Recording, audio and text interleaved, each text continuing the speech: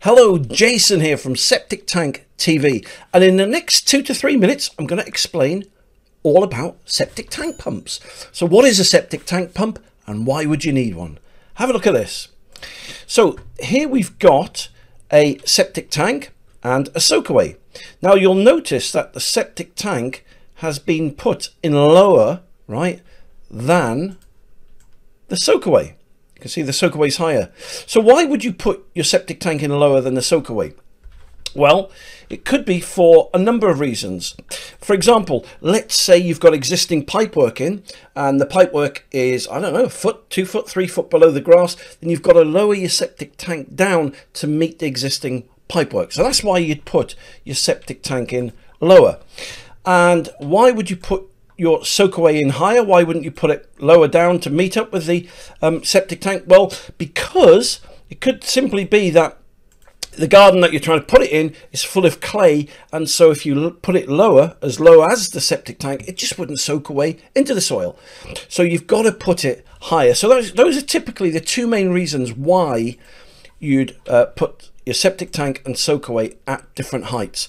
So here's the problem here. Look, so if I zoom into the problem, you can see that the outlet pipe from the septic tank is about 2 foot lower than the inlet for the soakaway. So what's the solution? Well, it's really simple. All that you need is a septic tank pumping chamber. Look at that. So they're typically cylindrical in shape. So let me just get the cross section here, and inside you would have a septic tank pump. Look at that. So they all come complete, all comes together in one, right? And so what happens is this: the water from the septic tank would go into the sump, into the pump chamber here, right, just like so, and then the pump would pump it from there into the soakaway, just like that. And from there the liquid would drain away from the drainage field crates into the soil. So there you have it. So if you are struggling to work out how to put your septic tank in to existing pipes that's lower than the soakaway, it's a really simple solution. Just get yourself a septic tank pump. So there you go. That's my tip for the day, right?